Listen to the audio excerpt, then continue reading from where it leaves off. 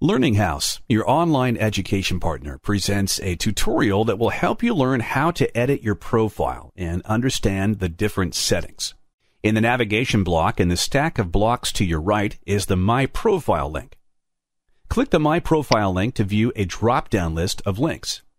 Click on the View Profile link to view your profile in the Content area. Locate the Settings block on the right-hand side. In the Settings block, the Edit Profile link is listed under My Profile Settings. Click the Edit Profile link to view the entire list of fields that the application allows you to add to your profile. Some of these field names appear in red with an asterisk at the end. This indicates that the fields are required. There are many options to choose from to customize how your profile appears and behaves. Some of these are the following. Email display.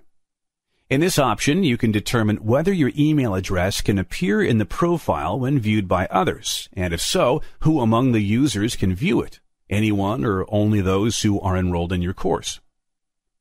Email digest type. The options under this allow you to choose whether you would like to receive multiple emails or one email reporting forum postings. By default, Moodle sends an email message for every forum post. This may mean a large number of emails in a day. You may want to change the settings so that Moodle sends you only one email a day that includes all of the new forum posts for that day for each of your courses. Such a digest may be customized to include just the subject lines. Forum auto-subscribe.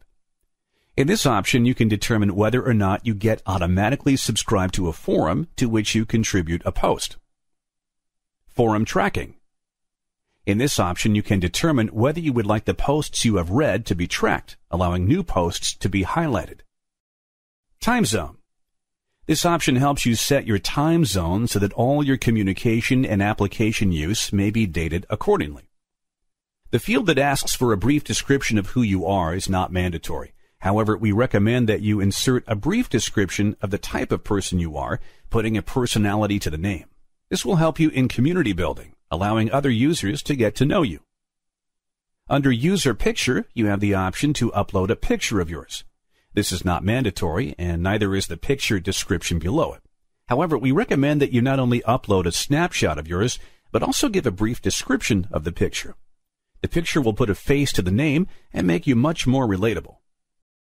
In the Interests field, you can further define who you are by listing your various interests separated by commas. These interests then appear as links on your profile page. Clicking the links takes you to a page where names of others who have listed the same interests appear.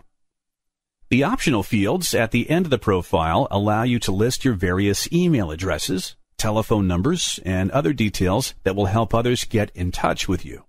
Please note that this information will appear to anyone who accesses your profile, so only list information you do not mind others seeing. And that concludes this lesson. To close this presentation, click the Exit button at the top of the screen.